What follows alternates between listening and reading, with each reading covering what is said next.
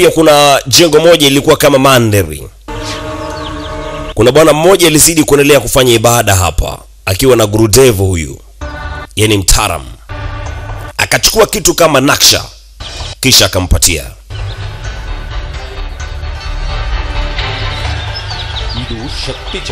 Alimwambia hii ni nguvu, yani shakti, nguvu. Ni nguvu ambayo inatafutwa na watu wengi sana, kwa sababu umekuwa na matatizo mengi sana bwana mdogo. Leo naamua kuweza kukupatia moja kati ya nguvu hii itakayoweza kukulinda katika maisha yako. Naamini unapokuja katika kufanya maombi, basi Mungu anakuwa pamoja na wewe na kuweza kukusaidia. Kwa hiyo kutokana na wale maadui ambao wanazidi kuendelea kufuatilia maisha yako, nimelazimika kuweza kupatia moja kati ya nguvu hii itakayoweza kupata kukulinda wewe, ili asitokee kiumbe yote ile kuweza kukuzulu. Hii ni moja kati ya ulinzi mkubwa mno. Usiogope kwenda sehemu yote ile, usiogope kufanya chochote kile. Sasa mimi nakutakia safari njema huko uendapo. Akampewa moja kati ya kidubwana hicho. Mzee ilibidi aanze kutililika mbio mbaya kwa ajili ya kuhitaji kuweza kuelekea maskani. Tayari kashapewa shakti, yani nguvu ambayo inaweza kumlinda yeye katika mambo kibao. Lakini wakati anapita katika moja meno haya, meno fulani huko katikati ya msitu, kulikuwa kuna kisima kimoja. Alafu pale kuna jamaa akamweka Mungu wake pale. Kwa hiyo anazidi kupiga maombi akimuomba Mungu amsaidie. Huyu jamaa anaonekana kuwa ni hatari kwa sababu ana mabodyguard kibao ambao walizidi kumzunguka, lakini pia ana nguvu fulani hivi ya kishirikina, yani nguvu ya kimiujiza. Anazidi kuendelea kumuomba akimwambia kwamba wewe ni kiumbe ambao uliweza kujaliwa na nguvu kutoka kwa Brahma. Wewe pekee tu ndio unaweza kunisaidia mimi maisha yangu. Nahitaji nguvu. Nahitaji niwe mtawala katika dunia hii. Nifanye chochote ambacho nahitaji. Na kuomba Shakti Guru, yani guru mwenye nguvu au Mungu mwenye nguvu. Anazidi kumuomba. Anaamini yeye ndiye kila kitu katika maisha yake. Huyu hapa jamaa. Naam. Akiwa katika meneo akaisi kitu. Nimekwambia ni kiumbe wa ajabu. Yani kamuona huyu hapa jamaa anachungulia kutokana na nguvu alizokuwa nazo. Pale pale jamaa katubiwa bonge ya silaha moja hii hapa matata sana kudadadek. Cheki inavyozunguka. Afanyeje sasa? Akicheza kule amekwisha. Hapo sasa inabidi atoke mbio. Hii hapo inamfuata. Mama we. Piga pale kwenye mti. Jamaa ikabidi atilike mbio mbaya. Alisonga tu boss. Vijana ikabidi wamfuate kijana huyu kwa ajili ya kuhitaji kumkamata. Mzee mbaba anatoka mbio mbaya. Mamchizi wakadiri naye. Wanahitaji wamkamate kwa ajili ya kumfanyia mbaya. Ibana chuma inazidi kupendeza. Inaitwa Shakti Dori. Nguvu ya mdori. Mambo yanazidi kuwa poa sana. Hii ni 2020 mzee baba, kuna kulala, tunawasha kama hivi. Jamaa anatilika mbio mbaya. Wale mamchizi wanazidi kumfuata kwa nyuma wakihitaji kumnasa. Udai. Anacheki balabala hapa, sasa tapitia wapi?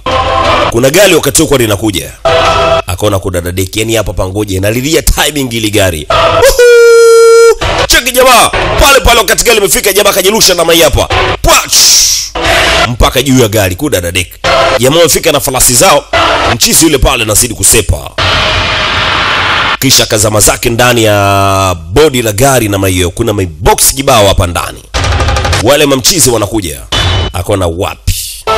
Mkinikamata nyie, mnaweza mkachukua jukumu la kuweza kukamata moja kati ya nguvu yangu ile Shakti. Akaichukua hii hapa ni kama naksha. Hatari. Akaipachika katika kimdoli kimoja na kisha akafunika ile boxi. Akajua atafuatilia hili gari.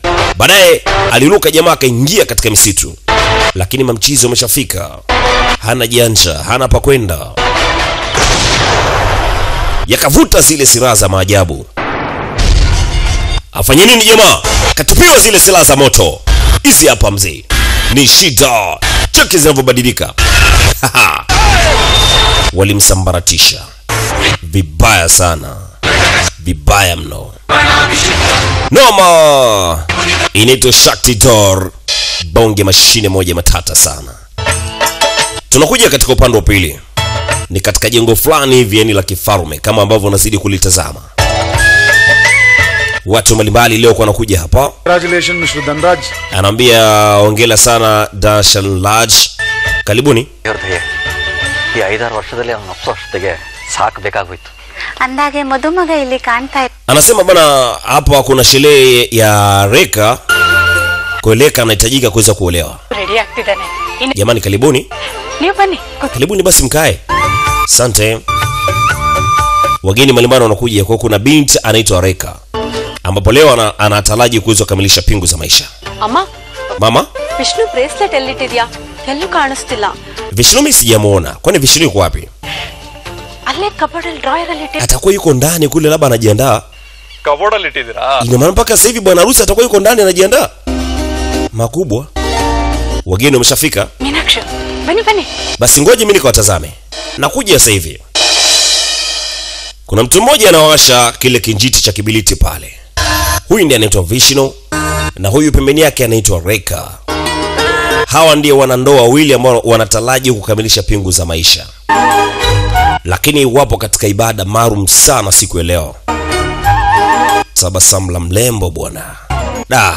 Jamaa alipokea kimahaba niwe. ಅಕ್ಕನ ಫೋಟೋ ಹೇಗೆ ಡೆಕೋರೇಟ್ ಆಗಿದೆ? Anasema hakika picha hii ni mzuri sana. Lakini picha ambayo inaonekana kuiomba pale mbele huyu ni bibie ambaye inaonekana kwamba tayari kashapoteza maisha kwa sababu kavalishwa ua. ಚೆನ್ನಾಗಿದೆ. ಒಳ್ಳೆ ಮನಸ್ಸು ಏನೇ ಮಾಡಿದ್ರು ತುಂಬಾನೇ ಚೆನ್ನಾಗಿರುತ್ತೆ. Vishnu anasema kwamba huyu ndiye alikuwa kila kitu. Reka, Vishnu. ನಿಮಗೋಸ್ಕರ tunasubiri jamani kule nje. 2 ನಿಮಿಷ.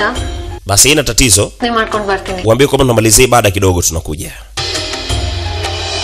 Lakini picha hii imekiwa mpaka Sinduli, ina maana ni mke wa bwana huyu Vishnu ambaye inaonekana kwamba tayari ishapoteza maisha kwa muda mrefu. Wakati Vishnu anatoka, Reka kabaki pale. Kwa hiyo ni mke mwenza huyu. Alizidi kupiga ibada. Wakati huo mama anakuja akiwa na ndugu wa Reka. Yupo katika ibada. ದೀಪ ವಿಷ್ಣುನ ಮದುವೆ ಆಗೋದಕ್ಕೆ ಪರ್ಮಿಷನ್ ಕೊಟ್ಲ ರೇಖಾ. Deepa pamoja na Vishnu walishachana kwa sababu Ted Deepa alishapoteza maisha. ಶಿಗಳಿಗೆ ಅಡ್ಡಾಗಿ ದೊಡ್ಡ ಫೋಟೋಗೆ ದೀಪ ಚಾಲಂಕ. Sasa mtu mwenyewe shakufa, picha yake ya nini we dada? Acha vitu vya ajabu bwana. Huyu ndiye Deepa. Anazidi kupiga ibada. Lakini Reka katabasamu kidogo. Na alisema, ಶತ್ರುಗಳು ಸತ್ತಿದ್ರು ಅವರಿಗೆ ಮರ್ಯಾದೆ ಕೊಡಬೇಕಂತೆ. hii ni ibada ya Sanif tu. ದೀಪ Vishnu past. Deepa na Vishnu ಎದ್ರು ನಾನು. walishachana. ಫಲ್ ಗೆದ್ದಿದ್ದು ದೀಪ ಅಲ್ಲ. Maisha ya Vishnu hayako mikononi kwa Deepa. Maisha ya Vishnu yapo katika mikono yangu kuanzia leo. Kapuliza ile tambi. Ina maana anamchukia Deepa. Alafu anajifanya eti anampenda. Kudadadek.